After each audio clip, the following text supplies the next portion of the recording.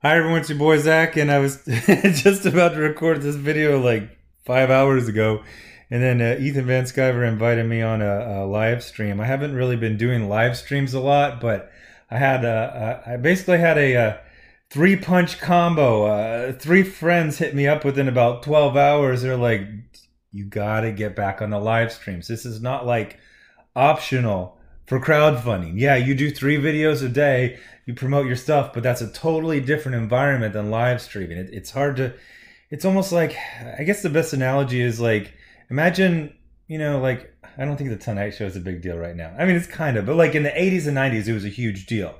Like, you wouldn't have a giant new blockbuster movie and not have all of the leads go on the Tonight Show. Jumped up a lot, like 6,000 today.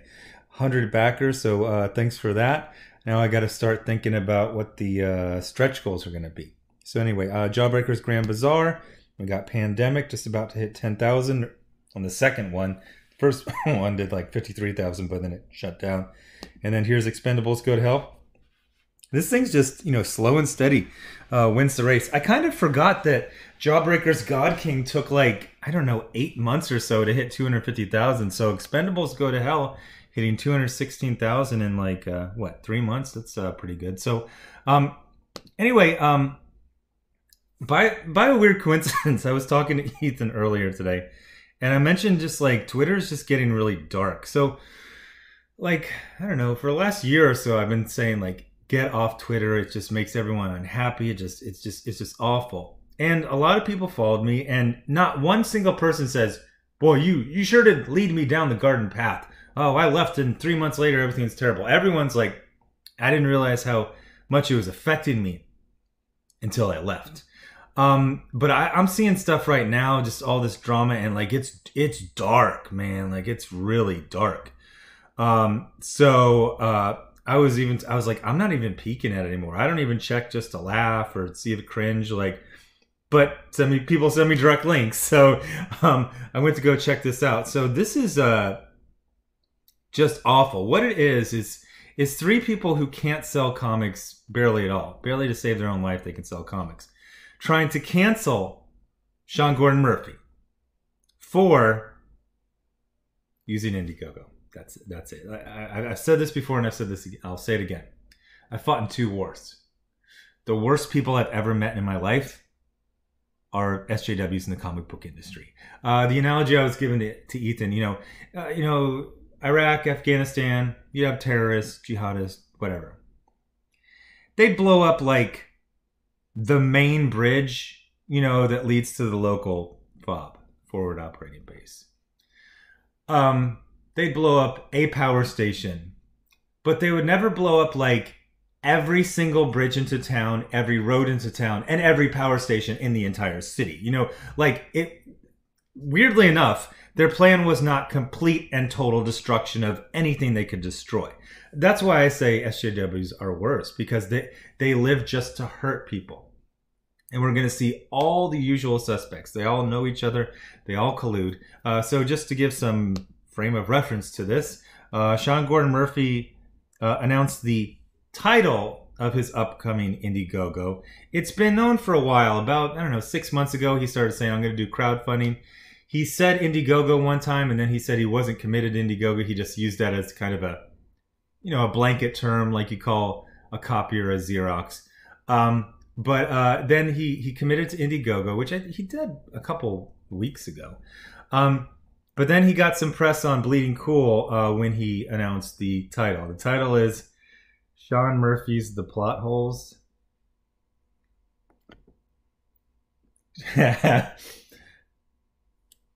There's still time to change it. I will say that. He's doing some sort of metatextual thing, combining a bunch of different genres. I'm not a fan. I'm a fan of his work and his behavior, customer service, which is not a code word. But yeah, this does not look cool to me. Oh boy. So he, this morning he says, "Are you all ready for something cool next week?" I'm ready for something cool any day. Let's workshop that. Are you all ready for something cool next week. Okay, so yeah, I think everyone's ready for something cool next week. You know, it's not hard to commit to. Indiegogo, all new story, lots of kick-ass art. Let's do this. The plot. Oh. Oh. Okay. Oh. Okay. So, this drove a bunch of people absolutely insane with rage. Again, I just want to reiterate: do not contact any of these people. These people will actively engage in harassment, and then if you respond in any way, their response will be that you are the harasser. When I feel like specifically 3 of these people, this is one of the most perfect definitions of what harassment is. So Joe Glass says, so big name. Yeah, see, even Luna sighs when she hears this person. So big name comic creators launching his Indiegogo campaign to attract the CG masses this week, huh?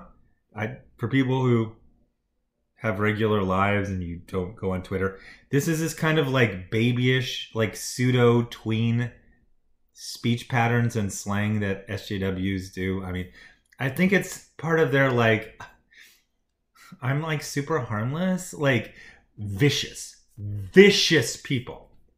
So he goes on, it amazes me that people still don't know who this guy is. It's this, well, you know, just say his name. They're doing this again. This is all like middle school tween behavior. This is called Voldemorting. It's when you want to talk about the person, but you don't want to say your name because these people are cowards or bullies. It's the same thing. Bullies are cowards. Cowards are bullies. They want to be, oh, I wasn't talking about him. I was talking about the other person. But then they also do. It's like, oh, you know, you're going to here to defend yourself. Oh, that's attacking. That's harassment. So they play this stupid ass little game. They either do Voldemorting where they purposely don't say your name, or they do reverse Voldemorting where they will like awkwardly fit your entire legal name to like every defamatory statement they can put against you. It amazes me that people still don't know who this guy is. It's the same guy flirting with, please look at the screen, comics hate, and he spelled the O with the 0. Middle school. This is middle school. Every time. He been telling you who he is if you just keep your eyes peeled. Real mixed metaphor for a supposed what? Writer for hire. Then Kwanzaa says, and again, I've actually gone out of my way not to talk about these people. I've done a couple of videos about Mags, but she has a TV show and kind of made the news. I think it might have been a year or more since I spoke about Kwanzaa. The last time I spoke about Joe Glass was, I believe, to promote his Kickstarter, which he then claimed that was harassment. So, and I think that was also like a year plus ago. So Kwanzaa says, Sean Gordon Murphy pushes plausible deniability, but he knows TNAPL is a bigot, Indiegogo is comics taints, middle school, refuge, and his actions are dog whistles. So a dog whistle, when you say customer service, they say that's a dog whistle that really means not customer. I don't know. I've classified people like this into what I call, it's kind of a broad group. It's called mentally ill, malicious, and miserable. I don't think any of these people are mentally ill, but definitely malicious and definitely miserable.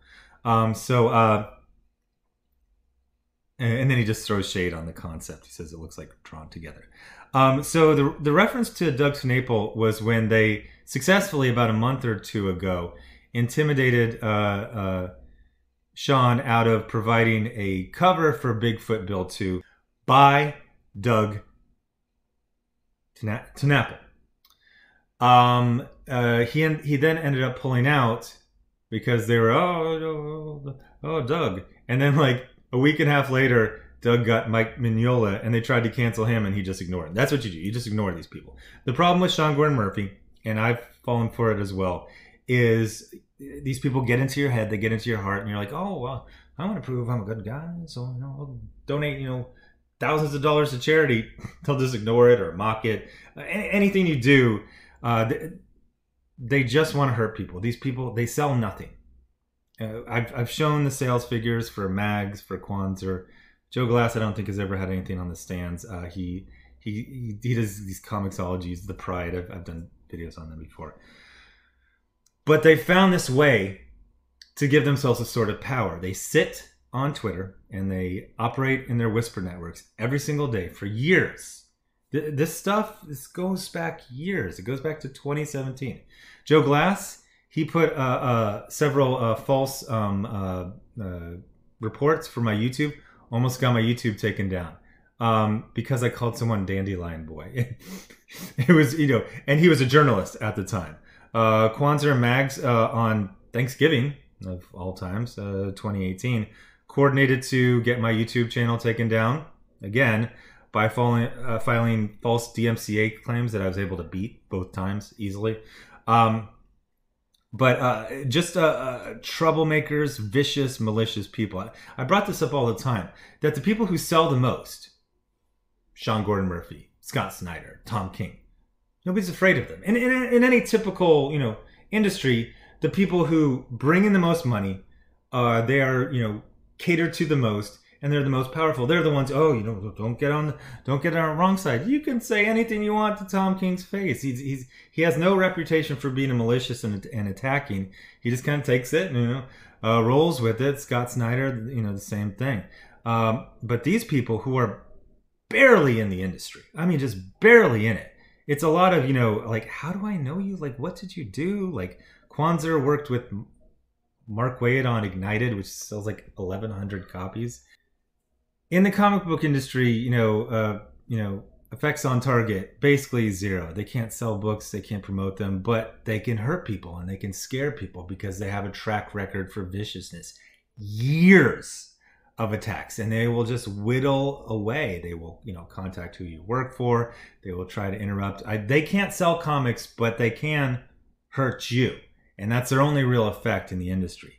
So then Mags goes in, and this one is just...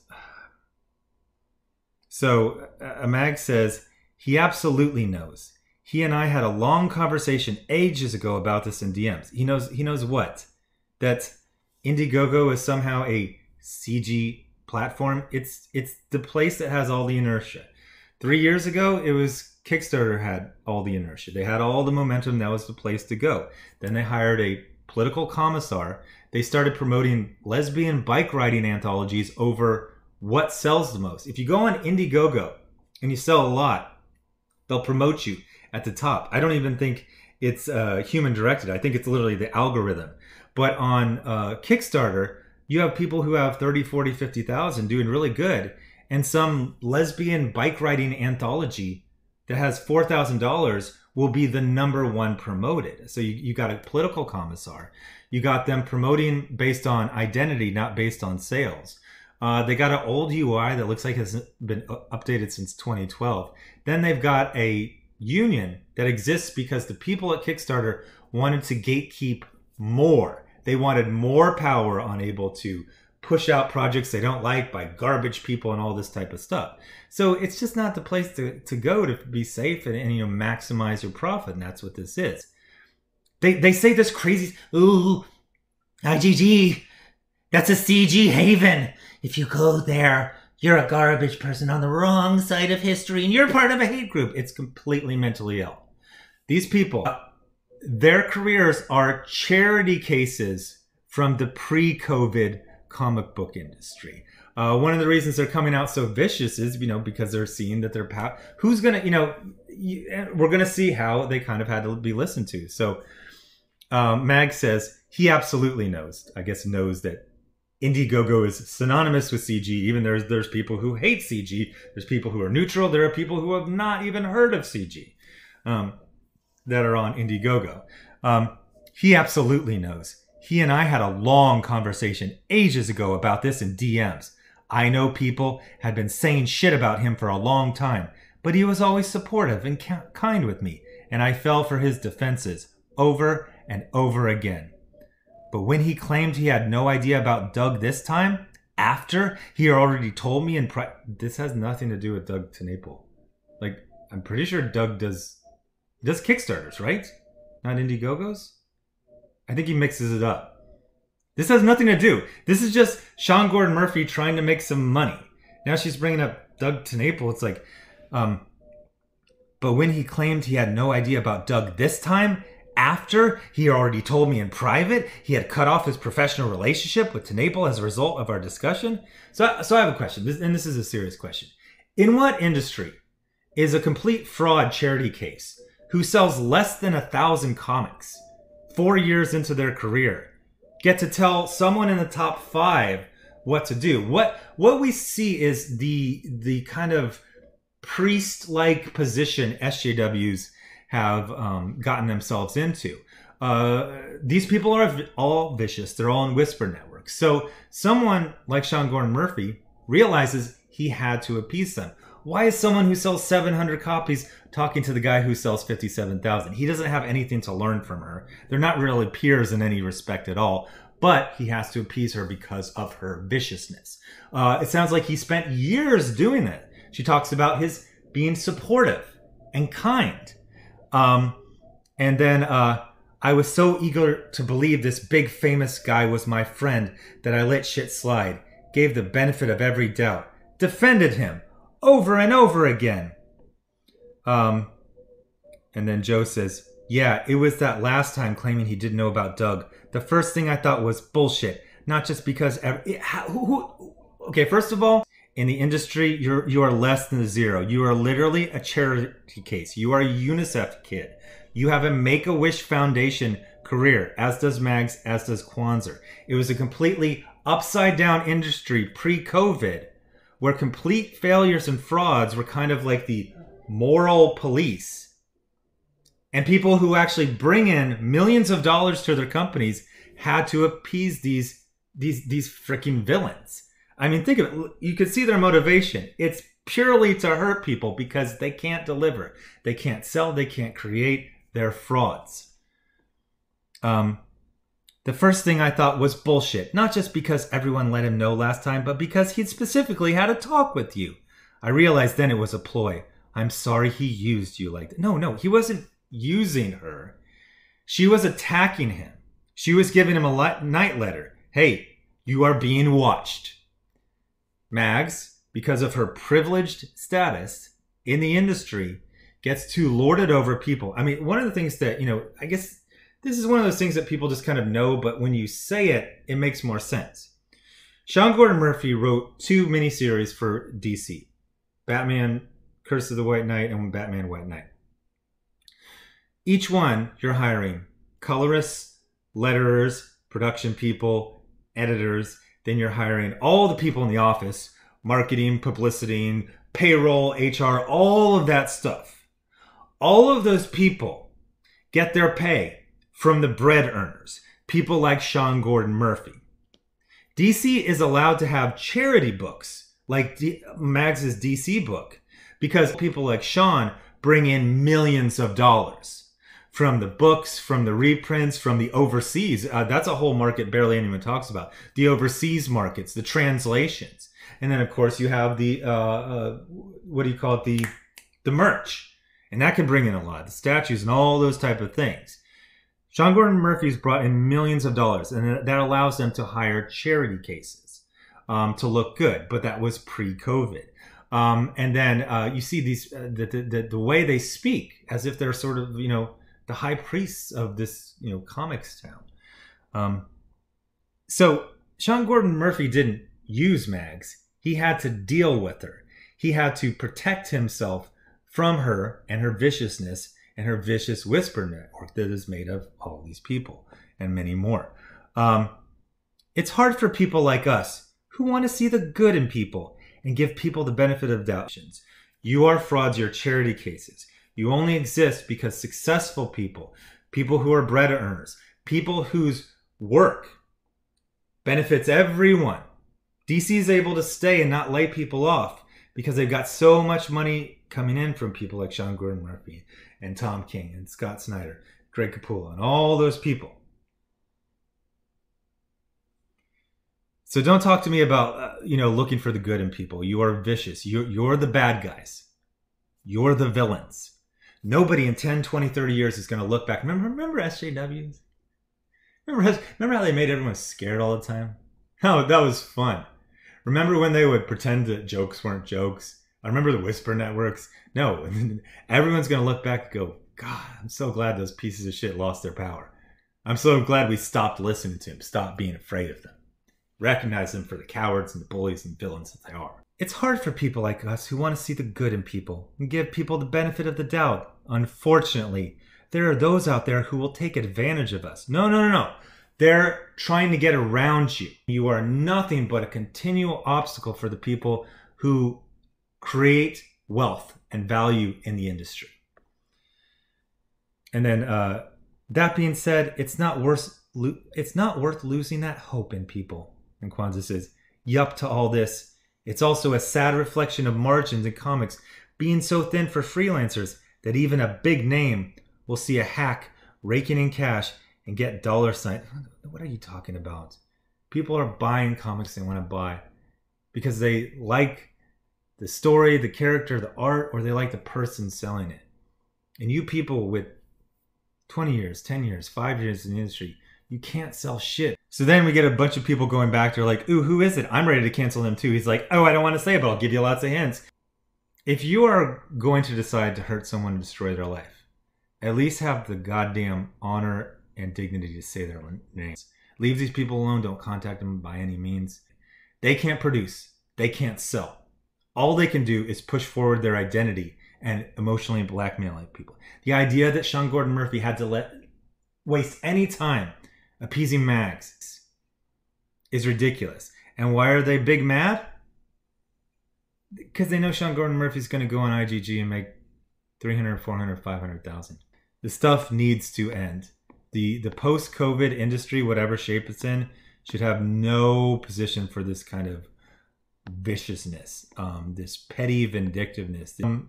Now, one of the good things, and Ethan pointed this out when we were going through a live stream, is that these numbers, like this thing's been up for 8 hours. 5 retweets, 37 likes. Even on Mags' stuff, 11 likes, 999. A year ago, this would have been 50. 2 years ago, it would have been a couple hundred.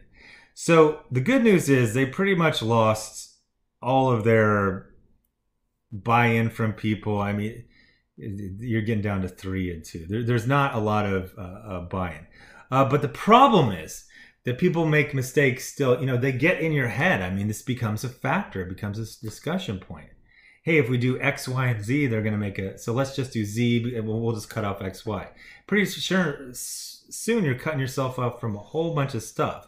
The best thing is just to ignore them and frickin' Charlie Mike. Sean Gordon Murphy, even with a really stupid name of Sean Murphy's The Plot Holes, this is going to make minimum 300,000, probably in the 400,000 to 500,000 range, and that's great. He's been great with people, customer service. I think one of these people down here. Oh, so we'll look at this. I mean, so you look at the petty vindictiveness and meanness of these people, and then you look at Sean Gordon. I'm not paying for ghostery. So Sean Gordon Murphy puts up this 228 retweets, 1.7 thousand likes. And you get to, people are excited. Hey, you're going to do a pre-launch email. Hey, I'm going to promote this. People giving some advice. Just excited. Dan Fragus here. He's excited. Blake Northcott is doing she's fainting apparently. Rick Remender. 3 bro fists, homie fists. Larry's Comics likes the logo. See a lot of happiness, a lot of buying in. This is the direction you go in. Go in the direction of these enthusiastic, happy, normal people who just want to buy comics and read them, even if they have really wonky titles. And ignore the haters, the mentally ill, the malicious, these awful shrinking villains. You've heard of shrinking violets, shrinking villains in the comic book industry. Okay, so be on the lookout for Sean Gordon Murphy's The Plot Holes. Still got 6 days to change that title there, Sean. But anyway, thanks for watching. Subscribe. Make sure you're still subscribed. Hit the bell for notifications. Thanks to everyone giving to the GoFundMe, the Patreon, and the Indiegogo. Let's go check that out. See if that's gone up while I've been blathering. All right. Very thankful. Going to be doing a lot more live streams. That really is, it's not optional. It is part of crowdfunding. It is. You launch it and you promote it in lots of different ways, and live streams is one of the main ways to promote it. So Jawbreakers Grand Bazaar, Pandemic, Expendables Go to Hell. All links are in the description of this video if you want to back it. And I will have more comic book reviews and comic book industry news tomorrow. Thanks. Bye.